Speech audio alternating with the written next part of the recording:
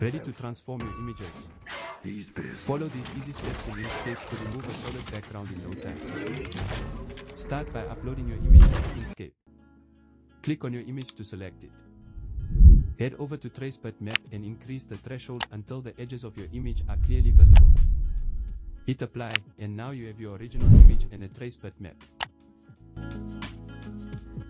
Draw a rectangular shape over your trace bitmap and move it to the bottom layer.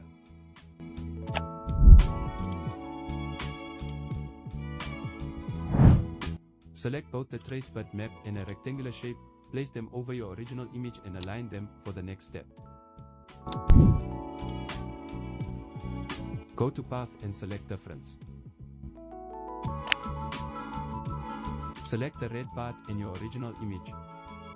Then, go to Object, highlight Clip, then select Set Clip. Congratulations, your image now has a transparent background. If you found this tutorial helpful, don't forget to like, share and subscribe. Thanks for watching.